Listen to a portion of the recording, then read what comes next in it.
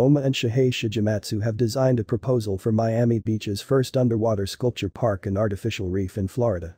Working with Zamina Caminos and Blue Lab Preservation Society, the project will function as an artificial reef to protect and preserve Miami's marine life and coastal resilience. Called Reefline, the design will be a new 7-mile underwater public sculpture park, snorkel trail and artificial reef located off Miami Beach's shoreline. As the design team outlines, the large-scale environmental public art project was conceived by Zamina Caminos, who will serve as the project's artistic director.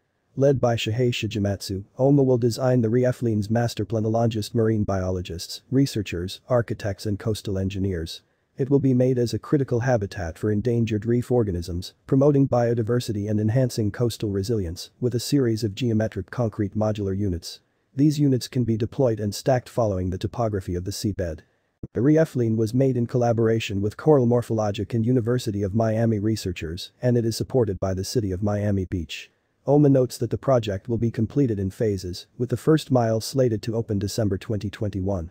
The first phase will open with permanent installations by Argentine conceptual artist Leandro Ehrlich, B. 1973, and Shohei Shigematsu.